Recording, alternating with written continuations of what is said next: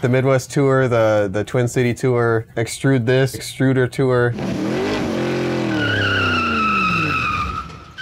Extrude that city? Yeah, I don't know. Anyway. They'll come up eventually. Hey everyone, Jake Clark from Fargo 3D Printing, 3D Printing Ally with Tyler Pope is where we're at today. And we are in front of your biggest machine here at the facility? Biggest footprint, yes. Okay. And how big of an area does this machine take up? Well, if you count all the support equipment and everything like that, like 15 by 15 feet, you know, so it's quite a bit. Okay. And this is a SLS machine, correct? This is a SLS machine by 3D Systems. Yep. Okay. Can we go ahead and open that up and actually see what's on the inside? Inside, we have this build chamber here in the center. We have a build inside here cooling right now. And we have feed chambers on either side. So each layer, the build chamber moves down 0.005 of an inch. The feed piston moves up. Roller comes across and puts a nice even layer of material down. The next layer, the roller goes the other direction. So just back and forth all night long. And this uses laser sintering. So there's actually a laser up. Where is that located? So we have a CO2 laser up here. So we're actually using heat to bind these. It's sintering the particles together. The heaters here on the print tray actually preheat the material to about 10 degrees away from its melting point. So there's heaters around the build chamber, there's heaters in the build plate, and there's heaters here, and it's all to keep that material just at the perfect temperature, and then the laser just takes it up and over that, the melting point. Okay, and what material do you actually have in here right now? So we have Nylon 12 in the machine right now. There is a lot of different materials available for SLS. A lot of filled, like aluminum filled, carbon filled, glass filled materials.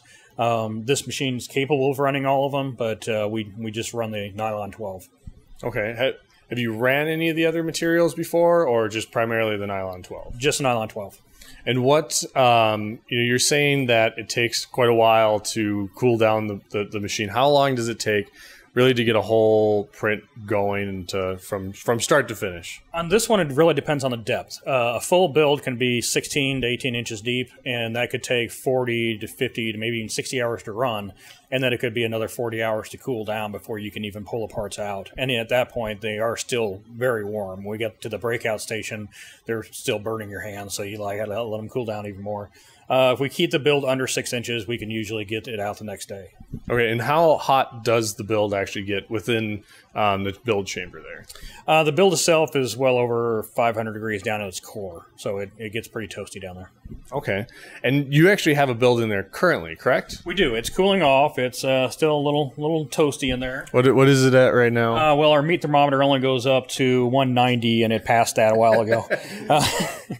But this is the build that's actually in there. So the great thing about SLS is that we can pack parts down and inside and around and utilize as much space as we can. And that's really important with these machines because the excess material that's in that build is called cake. It can't be used 100% in the next build. It's kind of like regrind when you're dealing with plastics. So you can only use 1/3 of that, 1/3 of virgin material, 1/3 of overflow, the material that's gone into the overflow bins.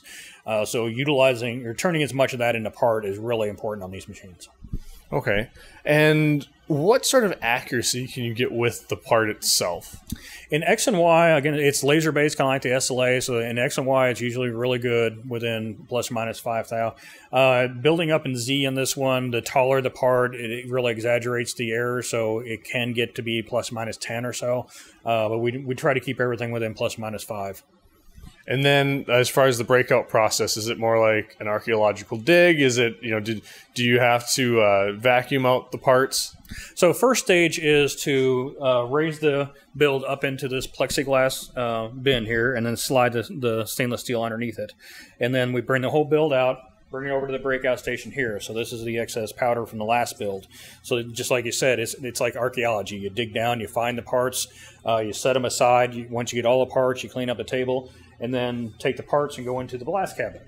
So the blast cabinet takes that excess material off the parts and blasts it away.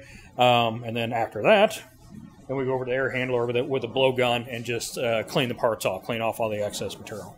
Smallest feature that you can do on these? About 30,000 is about the smallest you can do because of the heat involved. It's always going to be bigger than that. Deep holes, while it's possible to print them, it's not always possible to clean them out.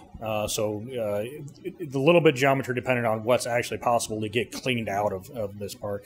And then, like I said, the excess material, some people don't understand that, you know, we do lose that material. If we have a very, like a mesh type part, we don't retain that material on the inside. So it's a 4 cubic inch part, but we're going to use 12 cubic inches to build your part and lose that material. So that's where kind of a misconception on how inexpensive this process can be. Okay. And how long have you actually had this machine in your facility? We've had it over 3 years. Okay. And how is just one man runs the whole machine? Does it take multiple people to actually to run this? It's one person. Obviously, while it's running, it doesn't need anything. The programming doesn't take a lot of time on this one. It's more about layout and orientation. And then it's one person just working through them, and we'll team up on it to speed things up sometimes. But pretty much it's a one-man operation.